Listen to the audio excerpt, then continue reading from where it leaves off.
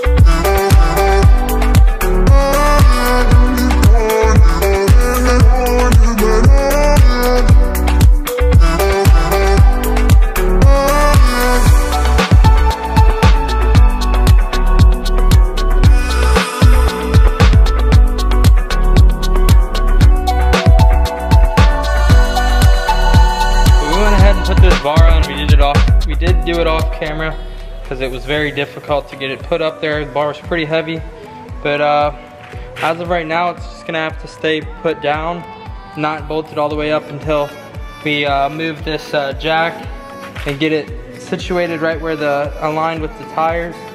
So we're just gonna let that hang right now. It is bolted up. It's not gonna fall down or anything, but we do need to wait till we get this jack moved and all that so that we can get it aligned.